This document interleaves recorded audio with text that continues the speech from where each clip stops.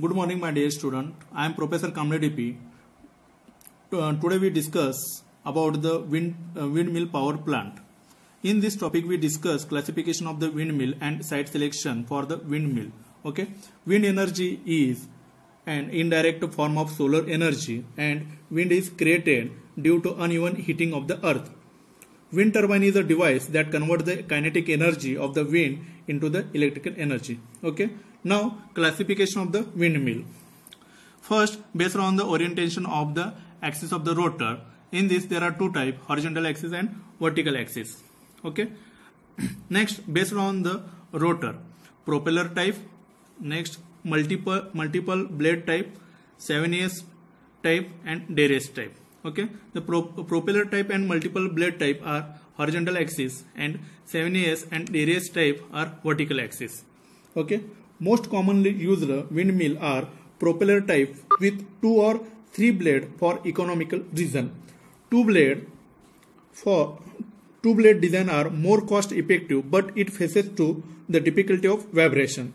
3 blade design are used for power generation because of its rotor naturally balanced. Okay, vertical axis. This vertical axis windmill use blade either 7S type or Derace type. 7S type have a S shape. Due to this type of rotor are called as a S rotor, and Derace rotor type consists of 2 or 3 convex blade with a aerofoil cross section. Okay, the main advantage of the vertical axis is it can generate power with the wind coming from any direction. Okay, next type is based on power rating. Okay, first micro turbine, mini turbine, then commercial turbine, then medium turbine, and larger turbine. If the power rating less than 0.25 kilowatt, then it is a micro. If less than 1.4 kilowatt, then mini turbine. If power rating is less than 100 kilowatt, then commercial.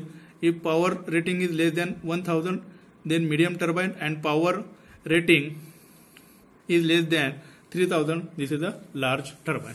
Okay, now we discuss site selection of the wind power plant.